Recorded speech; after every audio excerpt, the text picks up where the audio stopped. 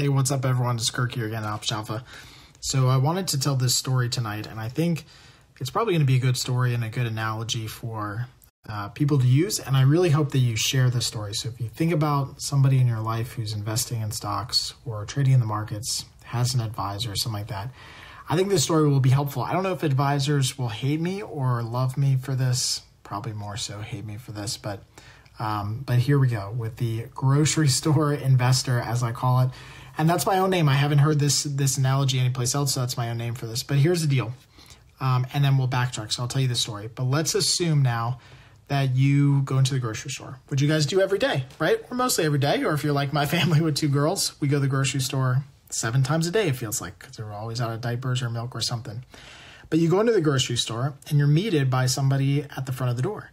And they're very nicely dressed and look very smart, prestigious university, diploma, degree, etc. And they say, listen, this store here is totally open to you. You're free to continue through the store and walk up and down the aisles. But did you know that there's a lot of aisles in this store? And more importantly, there's a lot of products to choose from. I mean, you got all these different kinds of milk, and there's coffee creamers and ice cream and, mac and cheese. I mean, there's so many things to choose from.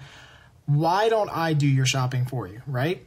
And so they meet you at the door and they say, look, just tell me, generally what you're after, and I'll do the shopping for you. So again, the store's totally open to you, but I'll do the shopping for you. And I say, great, that's fine. You do the shopping for me. That sounds great. Like, I don't even want to think about it. I hate going to the grocery store anyway. It's complicated. I don't know what to buy. And so they say, okay, listen, but I'll take a 1% fee from everything that you buy today. So when you get to the end, like, I'll do the checkout, I'll take care of everything, but I take a 1% fee from this. And many of you probably know where this is going, but I'll keep going with this, right? And so you might say to yourself, well, okay, sounds good, like reasonable, 1%. Like, so, if it's $100, they take $1 out of it. Like, how bad can that be, right? Like the cost of me going through the aisles, like, I'd rather let them do it. But then it gets worse, right? So then they say, okay, well, that sounds good. But now everything that I touch and I take off the shelf and then put into the cart, that also has a transaction fee. And those fees could vary. Could be 0.5%, could be 1%. And every time that I decide to take something off of the shelf and put it into the cart, or take it out of the cart and put it back into the shelf, that's a transaction fee. And it's a fee that you pay. And so I'll just add up all these fees and we'll just, basically total on the end. You don't really feel it because it's still in that, cost that you paid. And again, I'll take my 1% cut out of the whole deal. And so now it's not starting to seem so obviously good, right? I mean, the guy's basically charging a fee to go up and down the aisles, which you could do by yourself if you want to. And then there's a fee for just taking stuff off the shelves and, basically transacting.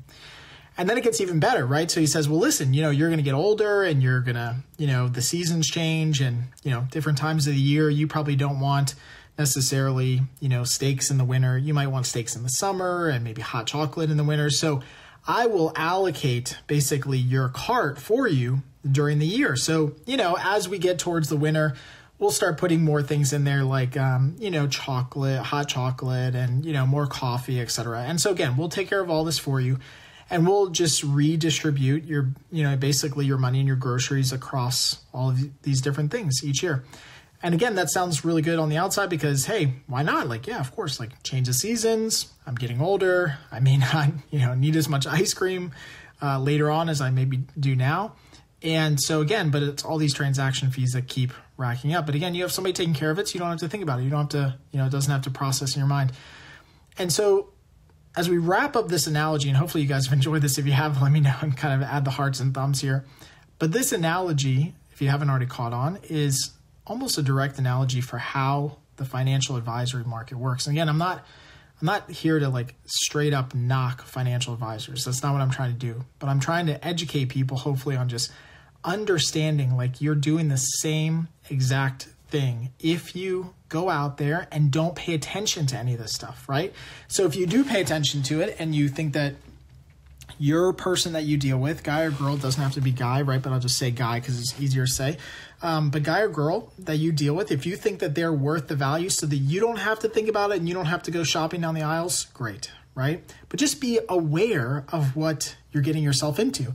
And in fact, a lot of these, what I see often, and people can back me up on this too, because you guys have seen this too, But what I see often is that like advisory fees now are pretty much AUM. So assets under management, 1%, seems like it's nothing. We're skimming 1% off the top, but 1% adds up. It really adds up at the end. And that's just the management. That's just the advisory fee. Then you throw in like if they're in mutual funds and stuff, I mean, some of these mutual funds are, 1, 2, 3%, costs.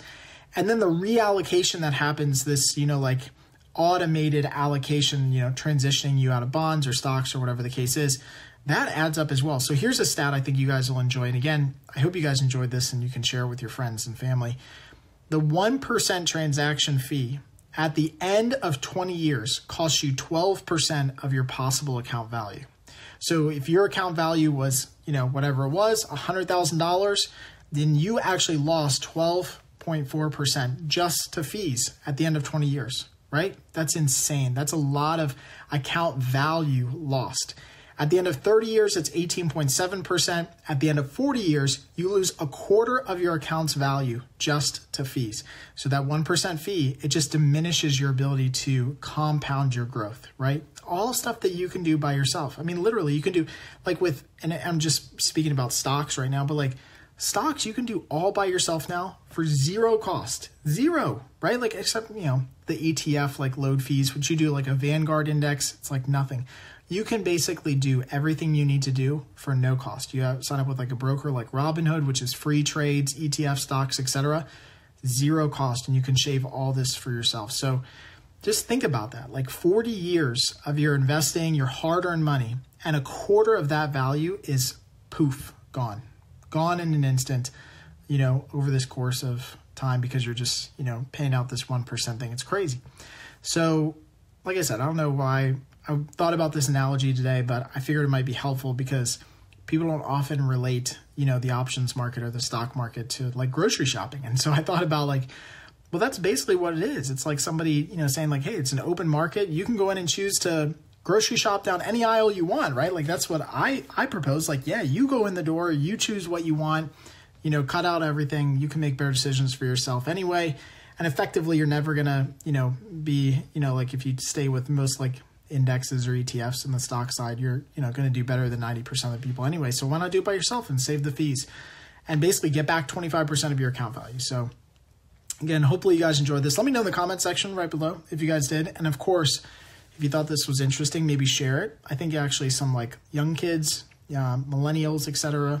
I think you guys would really enjoy this and they'd kind of eat this up. It's a really easy transition into investing, and I think that makes sense. So yeah, hopefully you guys enjoy this, and we'll talk to you guys soon. Take care.